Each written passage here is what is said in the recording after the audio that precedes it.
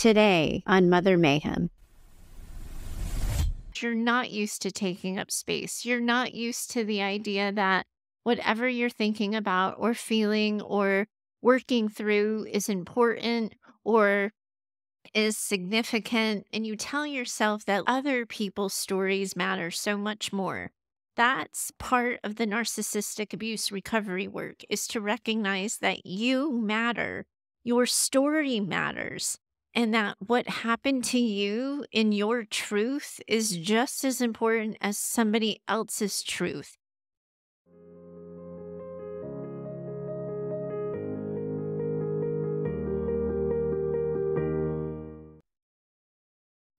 Welcome back to Mother Mayhem, the Narcissistic Abuse Recovery Podcast for daughters. Hi, I'm your host, Heather Gray, and I'm so very glad you're here with me today. With each passing week where I put new episodes out, I'm getting more and more messages from you listeners, other women just like you, sitting and hearing the information and recognizing and seeing themselves in the stories and the examples I'm providing. I'm really starting to feel in each passing week that we're on the cusp of really building a community of women in it together who are rooting for each other, listening to each other, and seeing themselves in each other. I couldn't be more proud and I couldn't be more grateful for the support all of you are showing this show. Thank you so very much. Now, it's pretty hard to get far into the narcissistic abuse recovery discussions before we start hearing the term gaslighting. It's a term used to describe how your mom might have distorted or manipulated your version of events by challenging or minimizing your own narrative. In a bold, clear-cut example, she may have rewritten entire versions of your life and turned them into something they weren't. She likely at times flat out lied while manipulating your feelings, and this was often done to exert power and control. If you've been a chronic target of your mom's lies and manipulations, it's really possible that you're struggling with self-doubt and self-confidence. And you might be finding it hard to make decisions or trust your judgment because you've become so accustomed to second-guessing yourself or your version of events. And at this point, after all this time, it really is possible that you've grown so accustomed to second-guessing yourself because of your mom that you've actually ended up internalizing her perception of you, and it's become part of your own perception of yourself. In her attempts to control you, she may have played you off as too sensitive, too weak. Perhaps she implied that you were lacking intelligence, or she might have made some other kind of comment that was otherwise demeaning. And it was always done to suit her need and keep you in whatever place she deemed acceptable. In our third episode together, I talked with you about how after a childhood with a narcissistic mom, you might be struggling with knowing yourself. If you haven't listened to that episode yet, it's a really good episode to go back to because what I was talking about then is very much related to what we're talking about today. Because it's my intention in doing this and helping you have a better relationship with yourself, we are going to get you to stop gaslighting yourself. It's become an internalized pattern of yours to doubt yourself, second-guess yourself, minimize your experience, minimize your feelings, and minimize the things that you're thinking and feeling. We want to help you have a better relationship with yourself by doing some of those core things that we talked about back in the third episode. But what we really want to do for the sake of today's conversation is break that habitual pattern of self-manipulating or self-gaslighting, where you're telling yourself that you aren't really thinking what you're thinking, or you shouldn't be feeling what you're feeling, or that you're overreacting. And as you hear me say this, if it feels familiar to you, then again, you're right where you're supposed to be. And this is the conversation we're supposed to be having right now. Because when we start thinking about this and framing this discussion out a little bit, I have to be honest with you that I roll my eyes at it. The idea that I was going to tell you to stop self-gaslighting yourselves sounded so clickbaity and dramatic. But it really is that, because when you're undermining yourself and you're questioning your truth and you're minimizing your version of events, you really are gaslighting yourself. And if we were talking about your mom doing these things, we would be calling her out and we would be calling that spade a spade, and we would be looking to disrupt that pattern and its effect on you. And if we say that when you do this to yourselves, that you're just lacking confidence or you struggle with decision making, we're just not getting to the root of the problem. So, for today's conversation, I want to outline for you what gaslighting very much likely looks like for you in your regular everyday. And I want to begin offering you tools and strategies that you can implement today to start breaking that pattern. Because again, it's this habitual way you have grown accustomed to thinking about yourself, your own feelings, and your own experiences. So now you're at the point where that inner voice you hear in your head, it's just running on automatic pilot. And you may not even think or feel those things anyway. You're just so used to thinking and feeling those things that you haven't figured out a way to stop thinking or feeling them. I'm going to outline it today so we know what it looks like, so that when you hear that voice in your head, you know which voice you're redirecting and trying to send in another direction. And I'm going to be offering you the tools and strategies to feel more in control and to know what to do instead and how to start thinking about these things differently. When I started thinking about having this conversation with all of you today, I started to realize that the biggest thing that I see in my practice with women is that they have this habitual pattern of minimizing or denying their own emotions. Your mom never or very rarely validated your feelings, and as a result, you just never learned how to do this for yourselves. Now, this is what it looks like. You might be used to, for example, hearing yourself say or think things like, maybe I'm just overreacting. I really shouldn't be feeling this way. Or perhaps that inner voice you hear in your head is more blaming or criticizing. And you might be hearing yourself say from time to time, or for some of you every day, it's my fault that so and so is mad at me. I shouldn't have said what I said when I said it, or I probably misinterpreted the situation, or I had no business speaking up. I really should have just kept my mouth shut. What is wrong with me? Why don't I know how to do this? Those voices, that on repeat narrator in your head, if you will, that is happening for you on repeat because you're repeating that internalized dialogue that your mom had with you for years and years and years. For some of you listening, that voice may sound a little different. It may come with this core belief that you have to be better or do better in order to be loved. The idea that anybody loving you is transactional or because of something you did or how you showed up. So that if somebody doesn't love you, it's because of something you didn't do or something you didn't say or how you didn't show up. And you might have grown accustomed to comparing yourself to other people, to minimizing your own experience by reminding yourself or telling yourself, it really wasn't that bad for me. You might find yourself in your current day telling yourself if you're irritated by something, it's really not that big of a deal. Other people have it so much worse. So many of you carry that voice in your head that whatever happened to you wasn't as bad as what happened to other people. As the show has gone on, I'm getting more and more letters from those of you listening, and I'm looking forward to continuing to share them in future episodes. And so many of these letters are starting with, it's totally okay if you don't read this.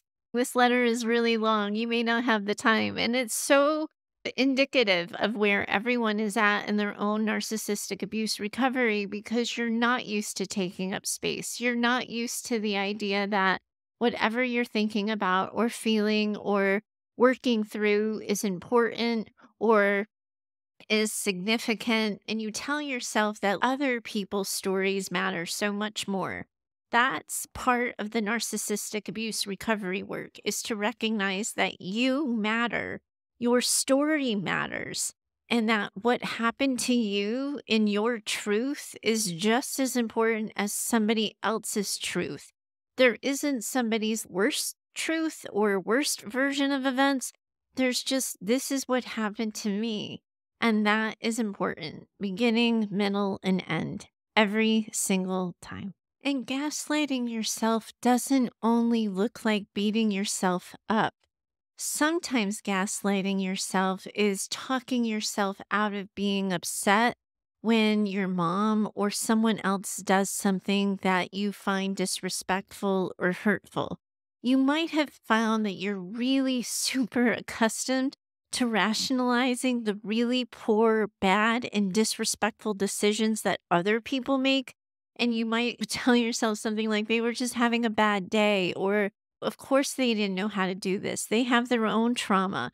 They didn't mean to be rude or dismissive of me. They had poor childhoods or they had bad things happen to them. So, of course, they're going to treat me poorly.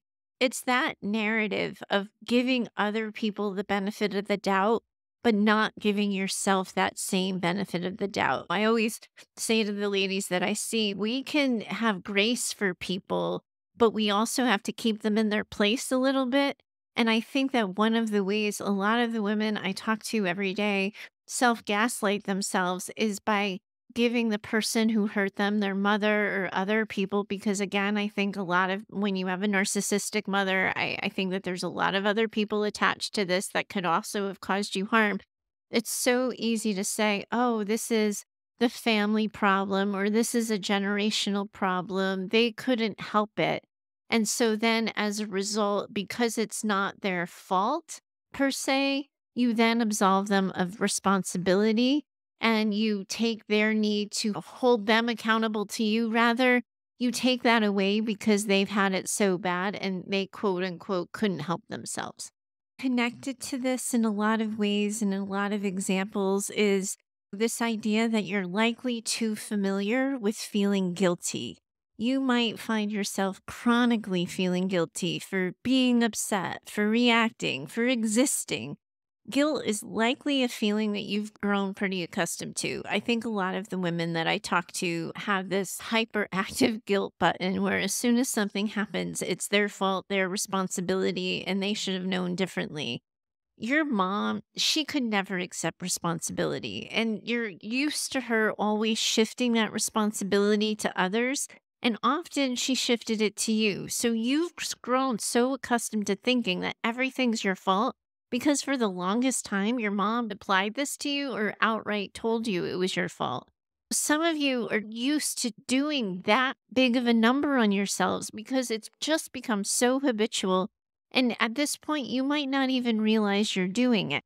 When I started this show, it was really important to me that I offer a different voice and a different way of talking about this topic because I think a lot of times when we see social media posts, read self-help books, or watch YouTube videos, narcissism in particular, I see it get sensationalized a lot. And I see people who are offering information, they're doing this thing where they're dumping and running. So they're saying the thing where everyone's like, oh, yes, gaslighting. And then they get the likes, they get the comments, they get the shares. And it's like this dump and run because once everyone has rallied around the term gaslighting, we all feel seen, we all feel validated. It gets that engagement, it gets that intention. And then everybody kind of moves on. But that's not what I want for this show. I'm not looking to be like, hey, stop gaslighting yourself. And I'm not going to just dump that and run. I want to have the conversation. So we've called it out. We're talking about it. Now, what the heck do we do about it? Because after a lifetime of minimizing or denying your own emotions, how do you learn to validate them and see them through? You don't really see that a lot on social media. And that is why I'm having this conversation, and it's a huge reason why I've started this show. As I was thinking about this and outlining this episode for all of you, this really cool thing happened, and it happened very organically. I want to introduce you to what, going forward, we're going to start calling slow and steady strategies for narcissistic abuse recovery. All of these tools and strategies that I'm going to be talking to you about in this episode, I started keeping on a notepad. And I realized that they're becoming a collection of skills that you won't just need and use for the sake of this episode or for the purpose of this conversation. I think we're starting to build a toolbox. And in all honesty, this is something I wish I had thought before the first episode, because I think I am teaching you a lot of tools and strategies. And one of the ways I want you to start thinking about this is that slow and steady wins the race. That this isn't something where I'm going to be able to say this in that quick, snackable social media style, and you're going to feel so seen and validated that you're going to be able to pick it right up and run with it. None of these things are going to change your life in an instant or overnight. Because again, what we're talking about here is we're breaking up habits, habitual, internalized ways of looking at yourself, looking at the world around you, and considering your own thoughts, feelings, and experiences. In order to break habits, we have to do habit breaking on repeat, and it's not going to happen quickly. So, the idea that we're building these slow and steady strategies for narcissistic abuse recovery sounds just about right. And I'm really looking forward to introducing you to them. I'll be turning each of the skills we're talking about into its own little flashcard. So you'll be able to get the downloadable link in the show notes. You'll be able to find that. And my thought and my intention is that as I talk about other slow and steady strategies in future episodes, this will be a document that I regularly update for all of you. It's a link to Canva. It doesn't ask for your email. You can go directly to the link in show notes. And then as we're talking about these skills and tools and strategies, you will be able to pull from them so that if you find yourself in a situation where you don't know what to say, don't know what to do, or don't know how to be, you might be able to go through some of these and see which of the skills might be applicable to you or to your situation. With all that being said, and like I talked about back in our third episode together, our first slow and steady strategy is going to be starting with increased self-awareness. We want you to start paying more attention to your feelings and to be more curious about them. We want you to observe how you feel and respond to different situations and relationships. And we want you to start naming your feelings as you observe them, being careful not to judge them, label them, or censor them. We just want you to name them. A journal sometimes is a really good tool to use for this so that you can remember things as you get to know yourself more. So in situations, you're just getting curious. If you're trying something new, going to a new place, meeting somebody new, or in a familiar situation that you've never really considered for yourself, you're just going to ask yourself things like, how did I feel about that? What did it feel like in my body? How does this person make me feel? Is this a situation that gives me energy or takes energy from me? Do I feel safe and secure? Does this person or situation or place make me feel okay in my own skin? You just want to get curious. What was it like to be me in this place or this situation? How did it feel in my body? How did it feel in my heart? And how did it feel in my mind? Once you get used to naming and observing your feelings, we then want to use our next slow and steady strategy. And I'm just, for the sake of clarity and clear communication, we're going to call that one self-validation. Here's what self-validation looks like. After naming your feeling, you want to describe for yourself why it makes sense that you feel that way. This means you're practicing self-compassion. As I say that, as I accuse you of not being respectful for yourself or having a habit of not being particularly kind to yourself, I want to remind you that what we're talking about here is that you're struggling with a lot of internalized beliefs. You have these internalized and ingrained ways of thinking about yourself and your feelings. And we're really looking to dismantle those beliefs and those habitual thoughts you have about yourself. So we want to remind you, in the sake of this conversation, you're not responsible for your mother's feelings. You're not responsible for anybody else's feelings either. But when you catch yourself blaming yourself, beating yourself up, thinking critically about yourself, we want you to start replacing those critical thoughts and those critical words that you're using with more positive affirmations. Now, again, positive affirmations, it's another thing that sometimes in some circumstances can make me roll my eyes a little bit.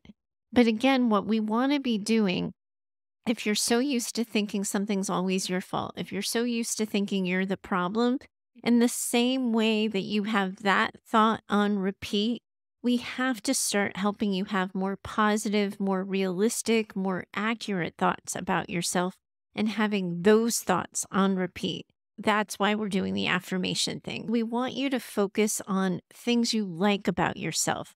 We want you showing compassion for the struggles you're having, and then we're working on self acceptance. We want you to remind yourself, for example, you're a work in progress. We're all works in progress. And if you took this long to have these internalized beliefs ingrained so deeply in you, it's going to take a while to get back out of that and to look at your thoughts and beliefs and feelings and all of these habitual things you have. We want you to start getting critical of them. Why am I beating myself up? Why am I being so mean to myself? What am I doing? Would I allow anybody to talk to my friend this way? If those of you listening are moms, think about the narrative you have in your head about yourself. And what would you ever do if your kid came home and said, so and so said this to me about me? So and so accused me of this. You'd probably be worried that your kid was getting bullied.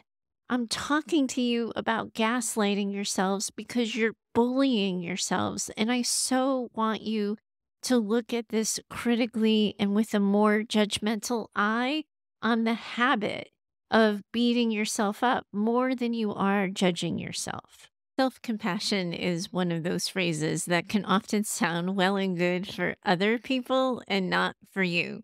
So, what does self-compassion look like in a way that doesn't make you roll your eyes or feel a little bit of vomit in your mouth?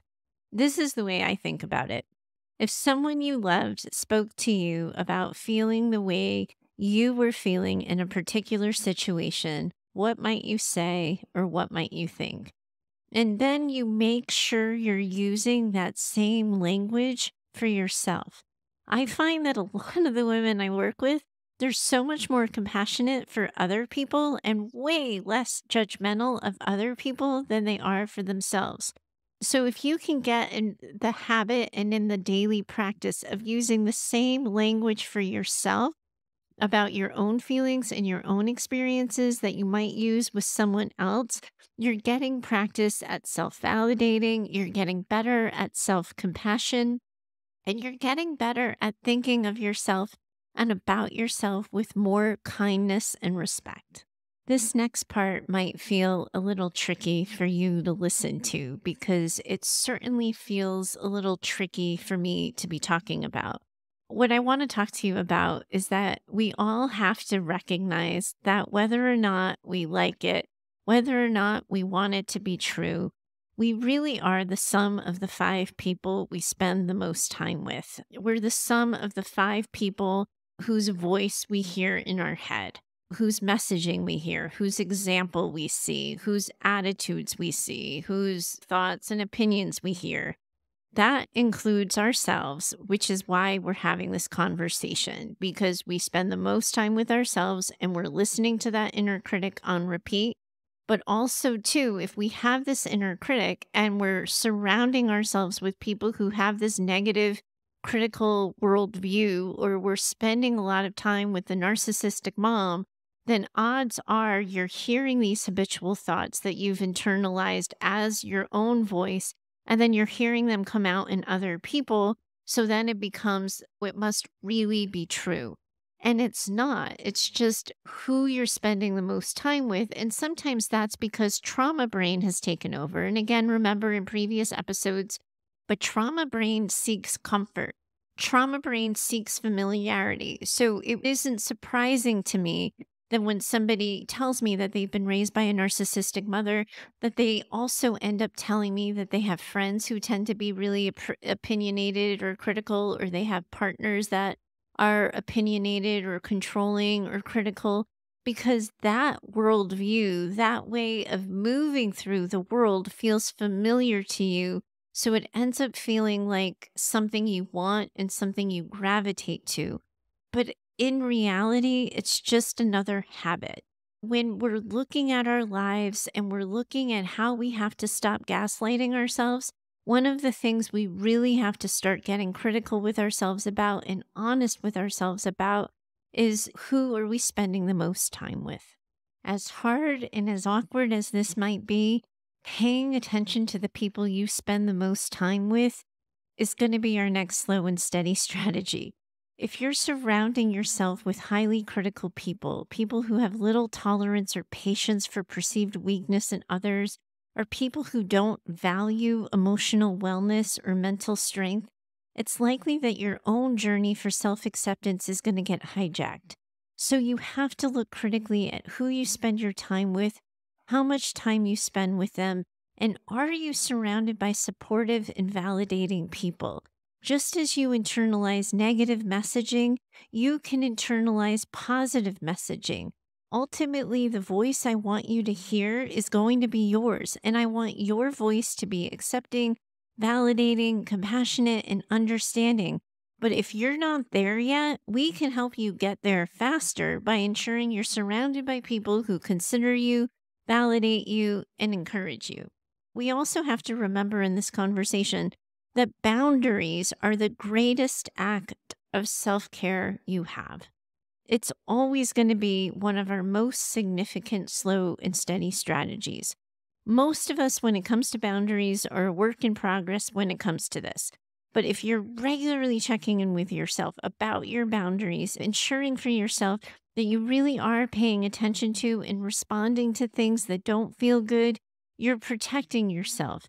And by watching yourself set and hold boundaries, that's going to reinforce for you that you are worthy and deserving of that protection. We see a change in our behavior, and that changes the way we think and feel. So if you allow yourself to do this and you tune into it often enough, you're going to start to internalize those self-validating beliefs and those self-compassionate beliefs that we so desperately want you to have. And I don't think it's just your thoughts and your feelings that you're invalidating when you do this and when you gaslight yourselves. I imagine that a fair amount of the gaslighting that you're doing, it comes when you're second guessing or doubting your own memories. Memories are kind of nebulous. They're a little bit fluid. They can't always be relied on, but it's also highly unlikely that you lived in this happy, loving, well-adjusted household and you're only remembering that you were invalidated, criticized, or made to feel small and insignificant. It is so unlikely that you're making the whole thing up. More than likely, you're getting some of the details off, but you probably have a very accurate picture of everything that went down and that continues to go down. Because remember what we've talked about in our previous episodes and our previous conversations about this. When we've talked about trauma, your perception is your truth. We treat your perception as real and true and valid.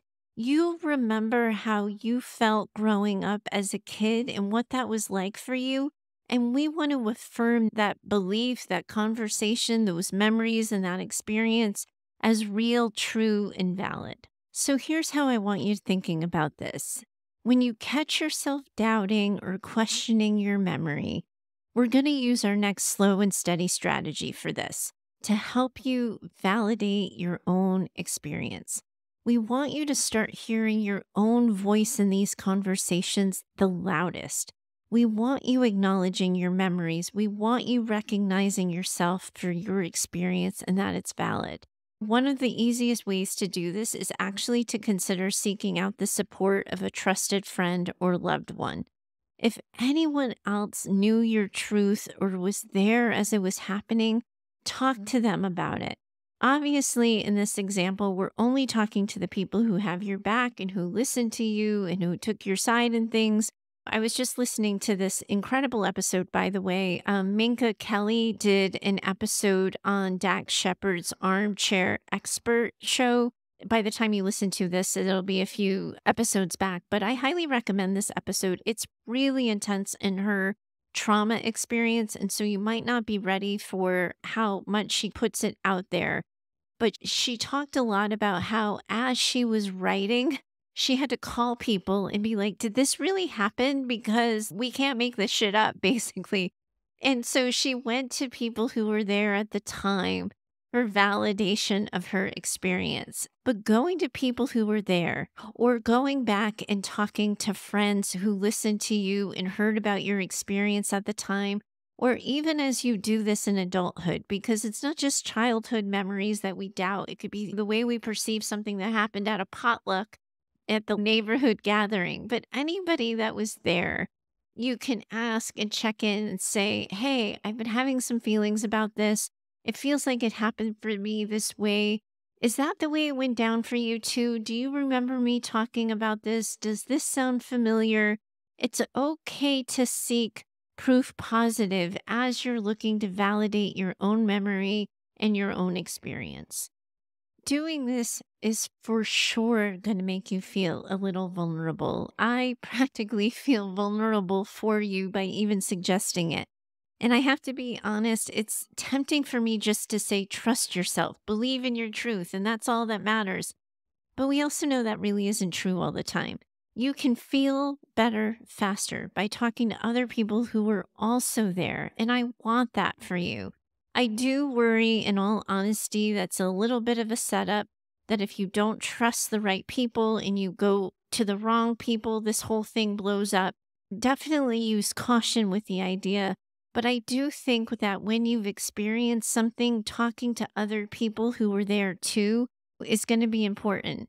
I talked earlier about journaling, and I think this is for sure a good area and a good example of when journaling really becomes a reliable, helpful, slow, and steady strategy, particularly once you've gotten used to doing it over time and have journal entries that you can go back to.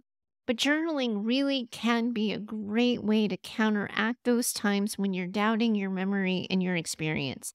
As you journal, don't be afraid to gather the evidence. It's okay to create concrete, observable, measurable examples of the things that have happened. Maybe you're going to be using emails or text messages or pictures or other tangible things for verification that say this happened, this was real. And working on self-compassion, it's always going to be that slow and steady strategy. We're going to help you cultivate self-compassion and self-kindness when you're feeling doubt about your memories creeping in. We want you to remind yourself it's common for survivors of abuse to question their own experience, but that doesn't mean it's all a lie. Just because you're questioning it doesn't mean that you have reason to doubt it. After a lifetime of considering your mom, you're likely so disconnected from your own gut and your own intuition. But part of narcissistic abuse recovery is learning to trust yourself again. For some of you, you're learning to trust yourselves for the very first time. Our gut instincts really can guide us closer to the truth. If something feels off or doesn't entirely align with your intuition, start working on trusting that inner voice and listening to it and seeing what it has to say to you. Now, another significant way that I see daughters of narcissistic moms gaslighting themselves is when they deny themselves their own needs, pretend they don't have any, or otherwise minimize them. What does this look like? For some of you, you might find yourselves in this habit of invalidating your own personal boundaries. And you might be finding that you give out these free passes when someone steps on your boundary, invalidates a boundary, or overlooks a limit you've set. Calling this much attention to yourselves likely feels wildly unfamiliar. And your experience might be that being in the spotlight opens you up to attack. As a result, you might be minimizing your own achievements. You might hear yourself say that you didn't really do that well at something. You just got lucky, or it was an easy day. You might minimize your own need to be seen, validated, or respected. And oftentimes that comes just out of habit, out of that internalized belief we've been talking about. But sometimes it also comes out of fear. Self-care is a significant need that I think a lot of us talk ourselves out of needing. We think of it as something that is selfish, indulgent, or something we only allow ourselves to have time for when no one else needs anything. However, denying our own needs for self-care, we're failing to set ourselves up for success.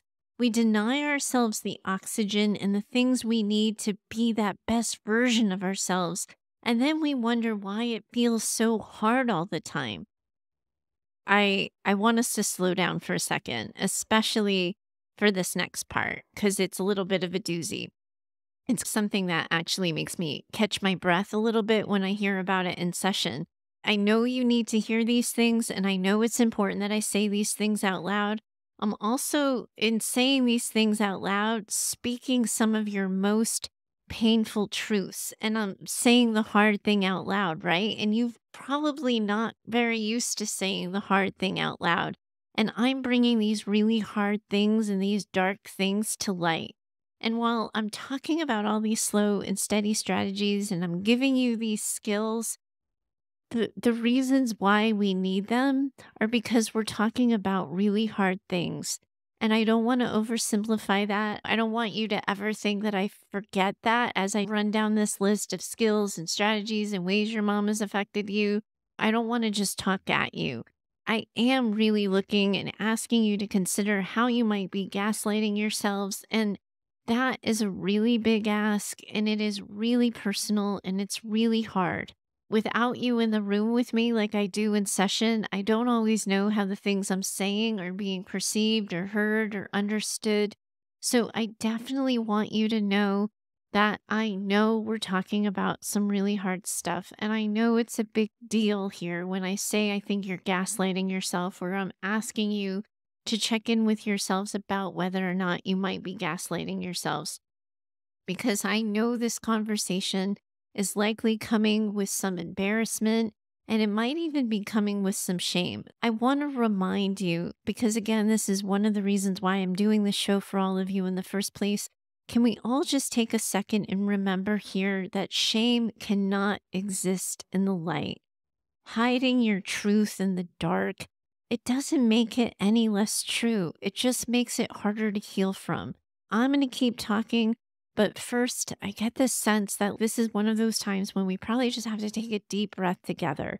One of those deep breaths you've heard me talk about in previous episodes when we're trying to do some somatic regulation and we're trying to calm ourselves down.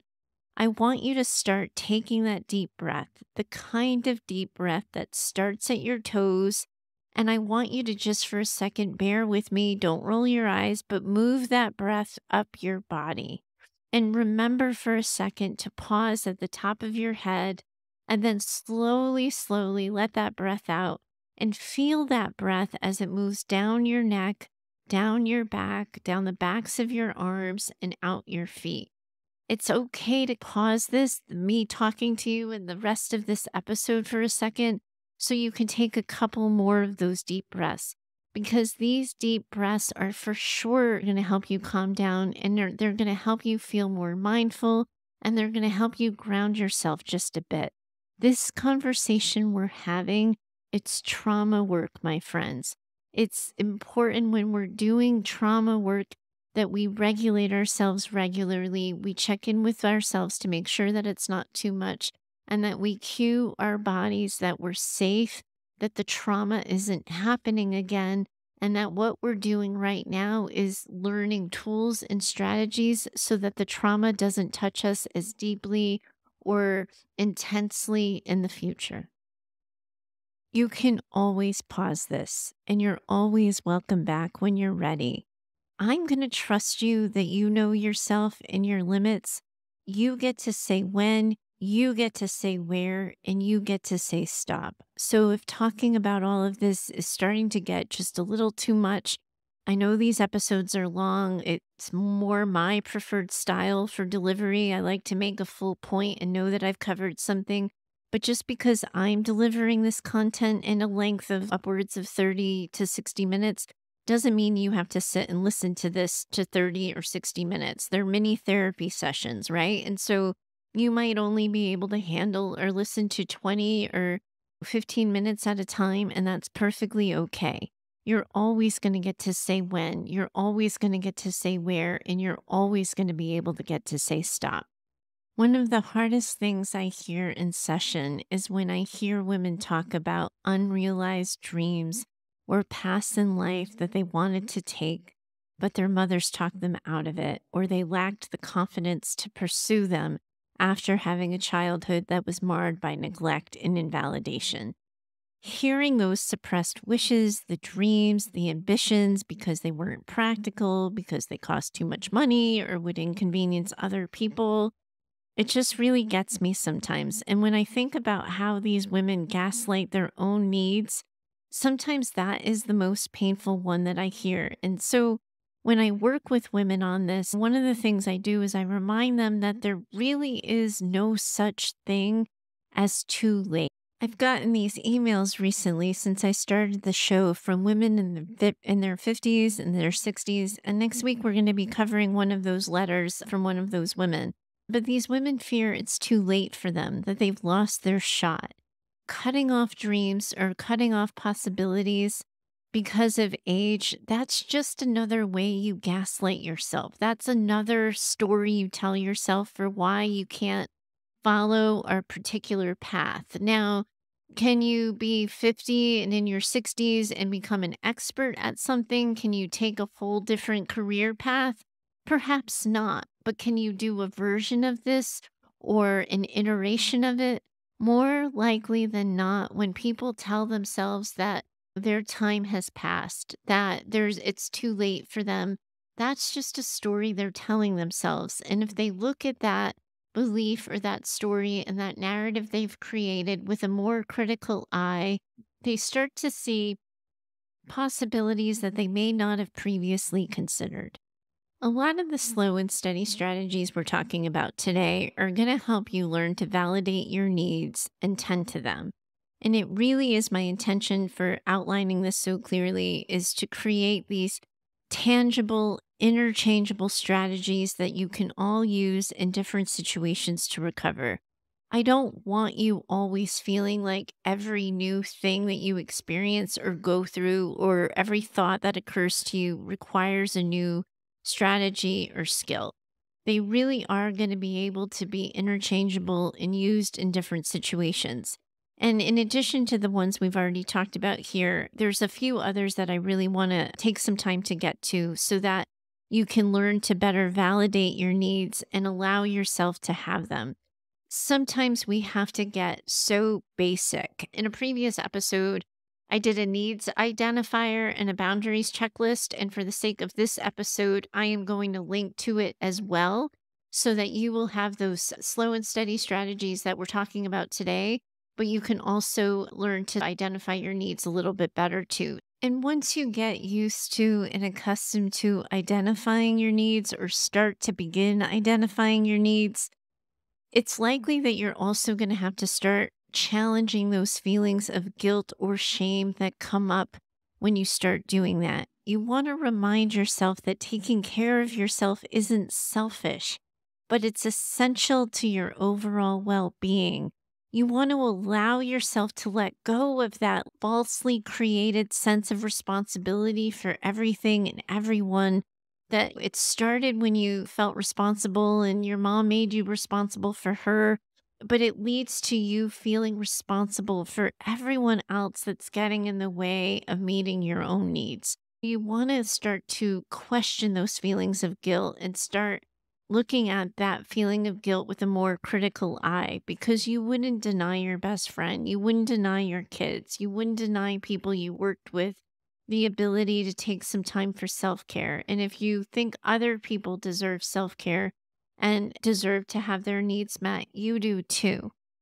One of the things that I really rely on a lot as a slow and steady strategy is this idea of transparent communication, getting so clear with people that you tell them what you want them to think so you can stop worrying about what it is they think. I think so often one of the reasons why this self-gaslighting is able to so successfully take root and become this habitual way we think about things is because we swallow our truth and we swallow our experience and we create that internal narrative rather than saying things out loud, speaking our truths, talking about things, telling people what we want them to think so we can stop worrying about what it is they think. I also think it's really, really important, especially we're talking about slow and steady here. We're talking about this is stuff that's going to take some time. It took you this far to begin thinking about yourself in this way. It's going to take you some time to break the habit of thinking about yourself in a negative, critical way. It's going to take a little bit of time to start showing yourself some grace and to start showing yourself compassion. You're going to be using this hopefully as a daily practice, but as you're doing it and we're thinking about slow and steady winning the race, I really want you to start thinking about creating ways to celebrate and acknowledge small steps in progress. This means that you might begin doing this work by only prioritizing small needs and then gradually working your way up to the more significant ones. But what we want you to do is celebrate each step you take in honoring and meeting your needs, no matter how small they are. We want you getting in the habit of recognizing and acknowledging your progress along the way. I really like the idea of putting a stamp on something. So you lay claim to this happened. I did this. No matter what, it doesn't get taken away from me. So you learn to mark each win. Maybe you're putting a marble in a jar. Maybe you're making a journal of bullet points. But whatever you do, you start practicing the idea that you are someone who deserves to celebrate her wins and that your wins are worth celebrating. I can't talk about how y'all get in this tendency to gaslight yourselves if I'm not also going to talk about one of the major ways you all do this is by ignoring the red flags that you see in relationships. For the sake of this conversation, what I'm talking about here is that a red flag refers to that warning sign or indicator that you have, usually in your gut or your belly, that someone might be problematic or potentially harmful for you or to you. This person usually creates a reaction in you. The red flag refers to that intuitive feeling that you have that someone isn't treating you right or isn't representing themselves honestly. Someone creating that red flag feeling in you, they might be controlling, they might be disrespectful, they might be abusive. A red flag person might be someone who isolates you from other people. They are really big fans of gaslighting you, or they're otherwise manipulating you. And I can't cover all the ways that people look and sound like red flags for the sake of this episode. It's just important that I note that ignoring a red flag, telling yourself that you're overreacting to somebody, blaming your trauma on why you're so sensitive, or telling yourself that other people wouldn't be bothered by this, all of those conversations that you have in response to a red flag are ways that you gaslight yourself when you're in relationship with other people.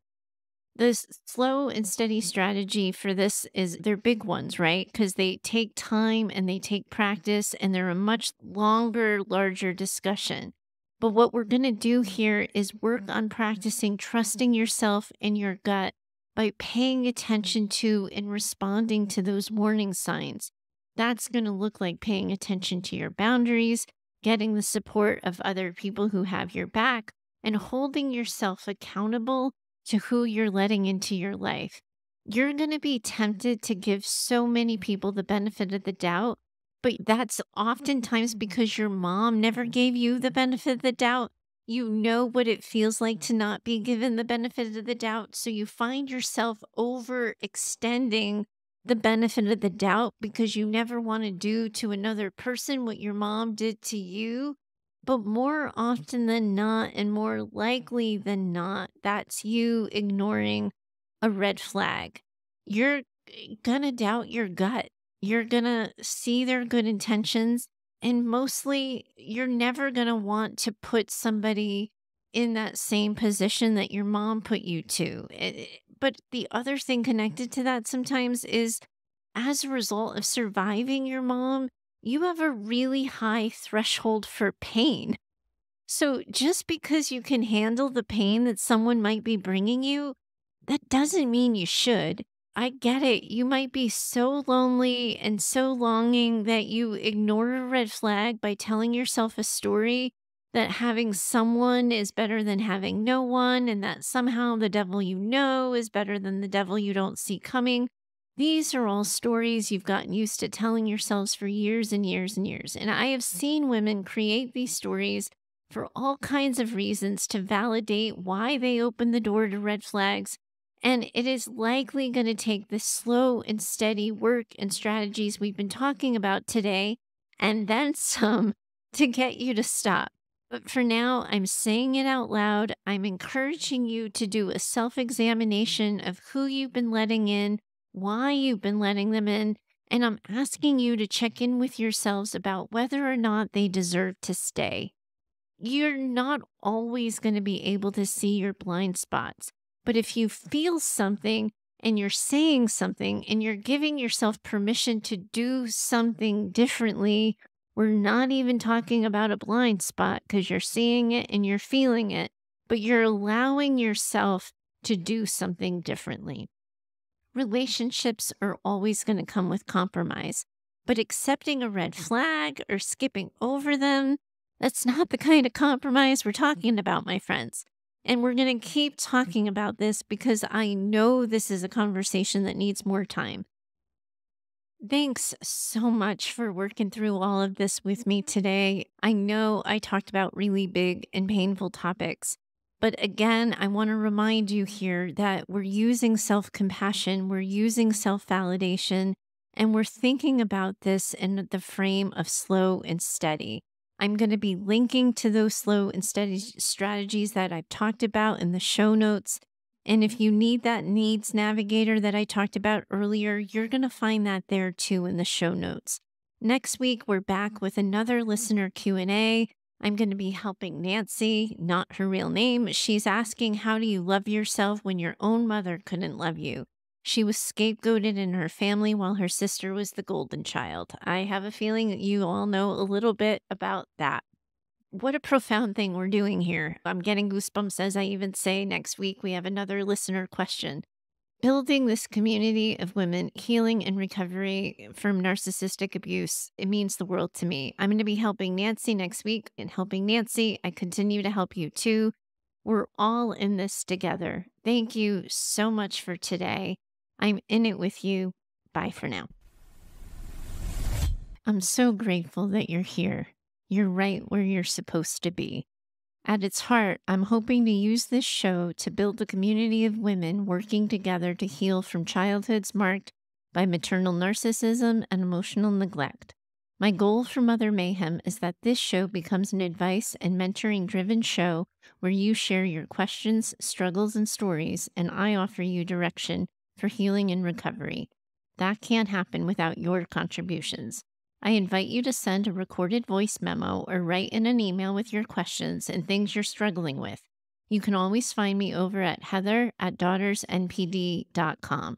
To connect further, I invite you to find me over at Instagram and occasionally on TikTok at DaughtersNPD. If you know another woman who needs this conversation in her life, I'm going to ask that you share the show with her. You can help me get the word out with your reviews and social shares of the show, and I hope you'll consider doing so. Special thanks to Heather Clark for editing this show. She's in my head and knows what I meant to say when the words come out backwards. Thanks for your time today. I'm always in it with you. Bye for now.